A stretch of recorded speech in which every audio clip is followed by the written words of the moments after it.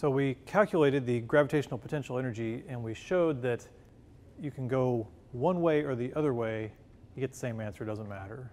But now I want to show you that the path really doesn't matter at all. One way, the other way on a straight line, or even a crazy curvy path. Let's look here at, say, there's the source mass, like the sun, and here is the test mass, like the Earth.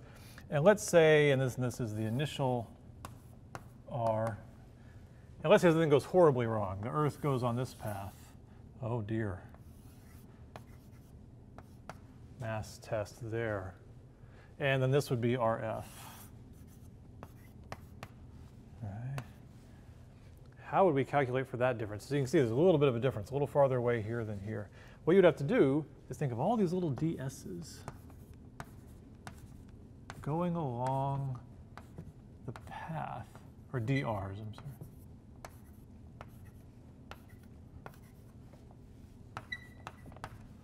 And you'd have to add up for each one. So what was it we were integrating for each one? The dr dotted with the F. We could do external force or internal force. Let's do internal. I'll just draw all the F's, right? So there's an F, there's an F. It's always going to point right at the source mass. They would all look like this, and they'd get bigger as you go closer, etc.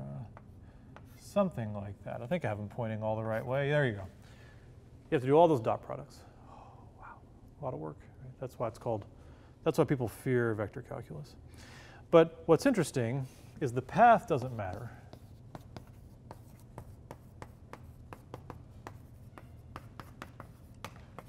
Just Ri and Rf. Actually, even the vectors Ri and Rf don't matter. Really, just the magnitudes Ri and Rf matter. And let me show you why. You know, it's basically, I guess I can put it in words first. The dr, you know, you're doing a dot product here, so you're getting the component of one along the other. The dr component perpendicular to the direction of the force does no work because it's a dot product, right? So if you had it a case where it's moving exactly perpendicular to F, like right here, that little move did nothing because it wasn't really changing its radius. It was moving along a circle going around the force. And the dr component parallel to RT does all the work. So one trick you can do is to help you see this better is to not think of the complicated path, think of it as the simpler path. So here is the source mass, and say you started out here is the test mass, and say you ended up out here is the other test mass, and you took the most complicated possible trajectory like that.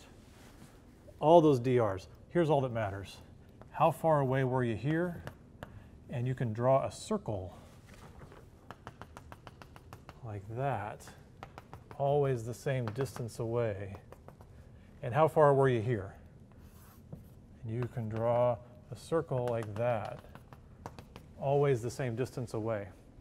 And you can realize that since the path doesn't matter, all you really have to do is calculate this path. Go straight from Ri to Rf, and then walk along the circle. When you're walking along the circle, the F's are always perpendicular. So the walk along the circle contributes nothing.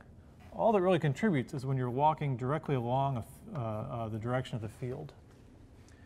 So what this tells us is that, that all that really matters is delta R. Delta U only depends on the difference between the magnitude of Ri and the magnitude of Rf. Doesn't really care how you get there. Right? So if you're ever given a complicated problem where they give you some weird path, they're probably just trying to get you to realize it's only the change in R that matters. And this shows up when we wrote the integral before. The reason we took that dot product and just called this thing dr is basically this region. The reason we could say r hat dot dr just equals dr is because all that matters is this component here, and that's really just dr. We multiplied it by 1.